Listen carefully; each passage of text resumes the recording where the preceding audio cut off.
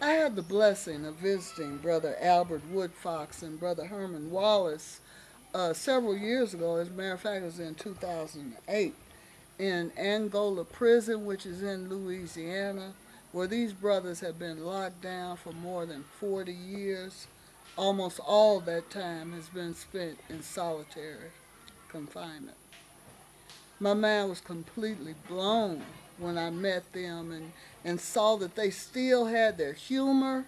You know, they still felt strong and they just radiated that strength after being locked down all that time. We talked about a book that has been written about Brother Herman and his visions of how the house would be, his home would be when he's finally released from prison. And the book is called Herman's House.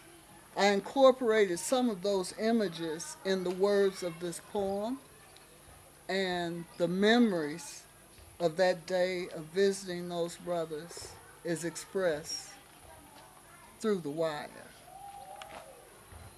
I heard the tambourine tinkle of the shackles before my eyes even met their faces.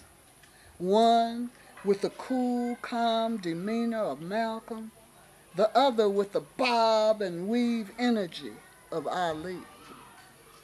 I was astonished by their ramrod stature as they crouched with backs to that slit in the doorway, in easy grace and zen composure, in a dance-like practice motion that served for easier release of the cold, steel handcuffs binding them? Or was that steel hot and fiery, powering and releasing electrified surges of Shango energy to pumped up cut muscles and solar-powered minds, and to fingers leaving sweat trails of wisdom on dog-eared law books, searching for that others might have missed? And their strength shone through the heavy mesh wire separating us, wire that achieved the exact opposite of intended purpose, failing to dim the brilliance of their spirits as they stood there, let loose from their bonds, tall and relaxed and smiling in greeting that changed that tiny walled space of confinement into an airy room, a living room, a sitting room, a front room, or whatever you'd like to call it, filled with light and ferns and fragrant incense and herb smoke and crowded bookshelves and internet pings and soft jazz, purring and wet splashes of laughter out by the pool with its panther tile bottom.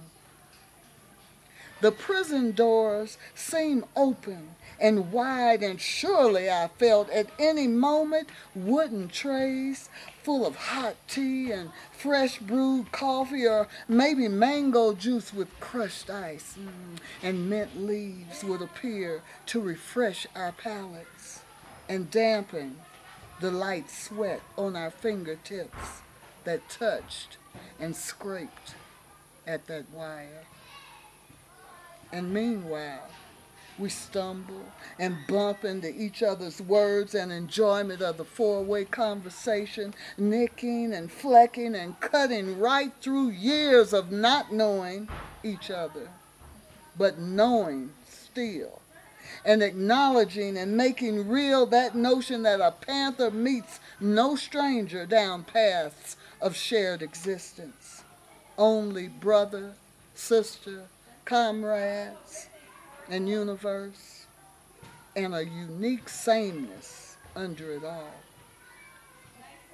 And the wire opens like soft paper flower petals, bright with visions of dusty roads and crackling cornfields and migrating animal feet and parting clouds off Kilimanjaro, that we, Pete and me, see with our eyes, through their dreams, through our eyes, visions that had been kept jarred up tightly for years.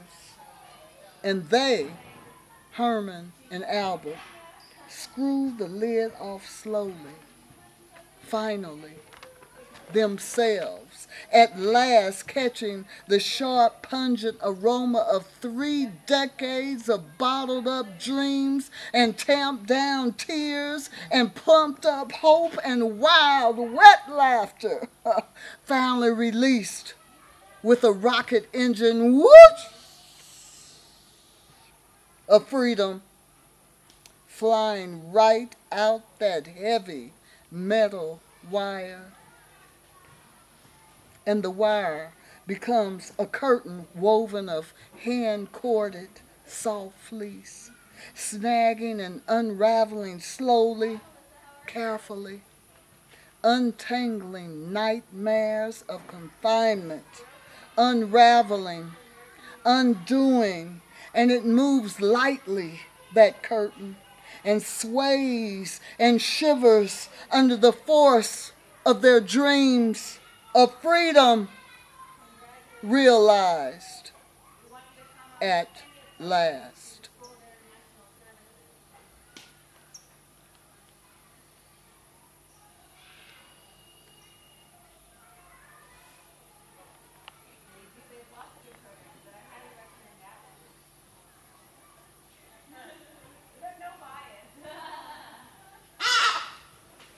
Ashe. Yeah, wow. Yes! Ashe. Yeah.